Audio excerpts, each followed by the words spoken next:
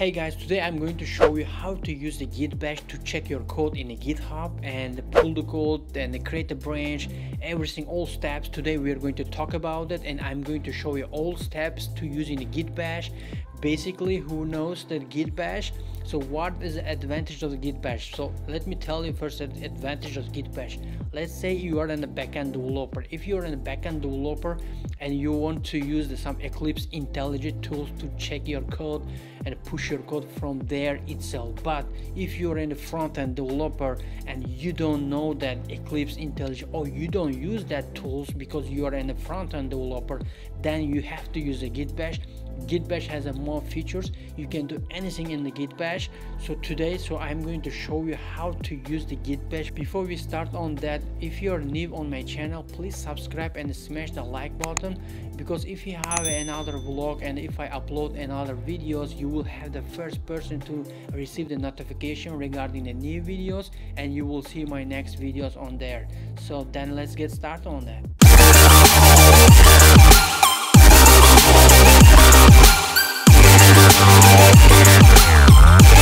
Alright guys, first of all we need to go Google and download the Git bash to install our Windows or Mac iOS. So I have already installed mine, so you should do yours. So if you have a Mac, iOS or Windows, you will click, it will download, and you just hit you just need to run the .exe format to go to the next, and it will install for you the Git bash. So I have already Git bash, so I'm not going to do that one. It's easy, you can do that. So I will directly open my Git bash and show to you. If you're using the Windows, you have to click your left side of the mouse, and if you right click in the left, and you will see the Git bash is installed to my Windows. If you have a Mac iOS, then that option will not come this way. So because in a Mac iOS you do everything from the terminal itself, so everyone knows on the Mac, so you just go from directly do everything in the terminal. So we will have the Windows, so we will do that in the Git bash, and here to right click here, and it will pop up for us like the Git bash. So I will make this as bigger for you guys to visible, so I hope that will be much enough visible for everyone, so that we can start on that. Alright, first of all we need to set up and configure our SSH key. That SSH key we will use for our local repository to connect to the GitHub remote repository to directly pull the code from there. So it's a one-time setup, and you have to do it if you didn't do it. So that I'm going to show you who's new for that, and as I said, it's a one-time setup, and next time you don't need to repeat that process. Alright, so let's go on that. Okay, so first of all we need to decide where we want to create this SSH key. So I will want to create that SSH key on my user directory, so not the desktop. I will go one more folder back. So if I do pwf, so right now on my user directory, so from there I will type SSH, then hyphen keygen, then space -t, then RSA. So it will ask you to enter the file which you want to save it. So this is the location I'm going to save the SSH key, user.botir and .ssh folder that we want to do, and this is the name of the file. So this is the by default, and I would like to keep that location. If you want to do some particular location, you can always give here the directory. So that I want to use default. Hit enter.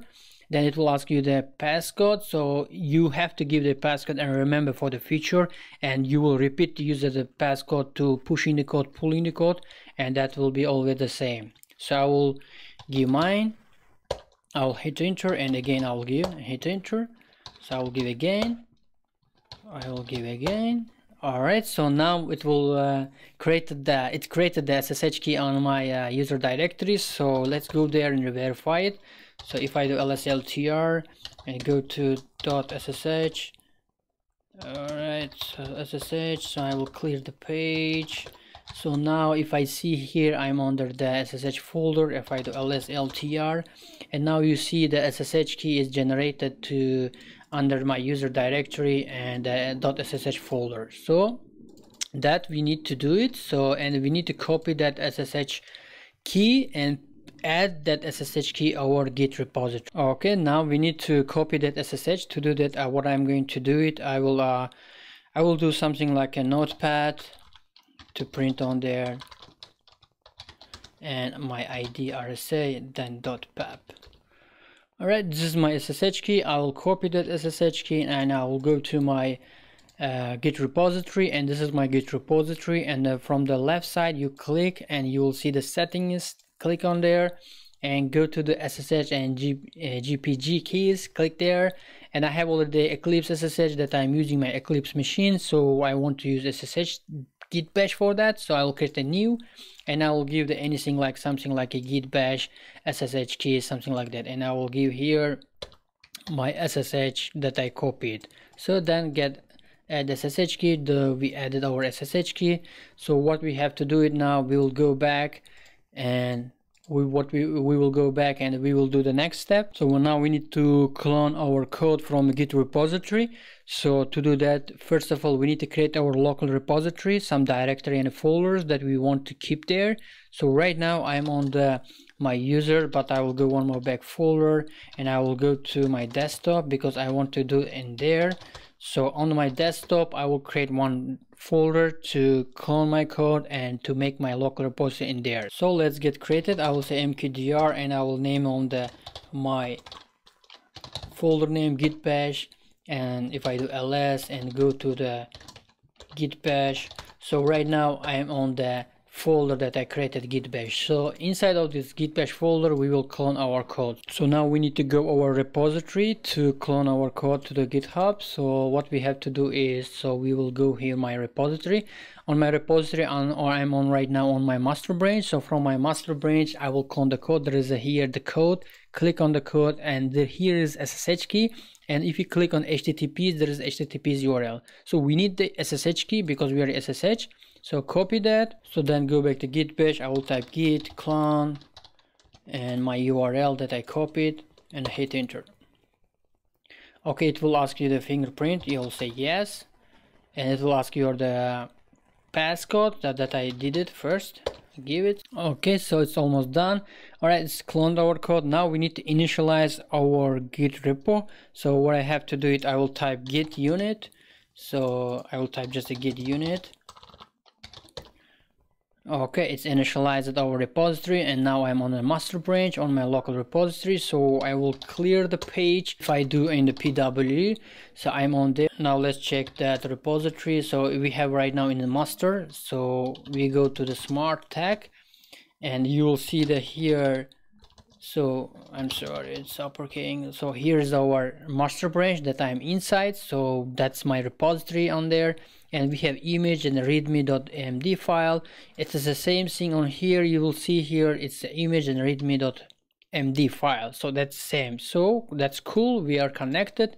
So what we have to do it now, we need to create a new file to add a new changes to the GitHub. So what I have to do is let me create new file. So I will say touch and I will say sample.txt. Okay, it created a new file for us. Hear that. So now it's empty. If I do check on there, it's empty because we did not add any comment on there. So let's add that comment there. So what I have to do it, I will say the notepad, then sample.txt, and it will open, and I will say welcome to smart tag channel. Just a text that for the pushing the code. I will save it and I'll close it. Now I'll check that one more time. So our file, so now you'll see that welcome to smart tag channel. So that's good. So we added our text so in that file. So now what we will do it, we will push these changes, so new changes to the Git repository. So before doing that, we need to add our username and the email to our GitHub account. So we should configure that our username and email in the GitHub account. So that will help us also one time setup. That's a one-time setup, so you don't need to worry about next time. So what I have to do is I will type git, then config, then I'll -- global, then I will say the user dot name, and I will give my name, and my last name is just a shortcut, and hit enter. So let's add our Gmail also, -- global user.email, then our email is going to be that email that you're going to send regarding the GitHub. So that's my email. Okay, I will just hit enter. Alright, we added. Now we need to check if it's added successfully or not. To do that, I will say github config, then --l last. Alright, so now you will see here our email and the Gmail email, which is a username, already added in there. So here are all steps that we have on my account, so that's good. So I will clear the page. So now let's push the changes to the GitHub. So I will say git space add. We should add first, so add it. So now you need to commit before you push. You do always this things on the git bash or in a git. So you are going to push the code, so you will say git commit -m, and then you will give the whatever text you want to give. So first of all, make sure if you're working in a new environment, like a real environment in a company, so you will have some Jira ticket number or branch name. So you have to always give here Jira ticket or something branch name if you want to push the code to the GitHub. So there is some restriction on organization, but it depends on all organization, but this is how it works for most of the organization.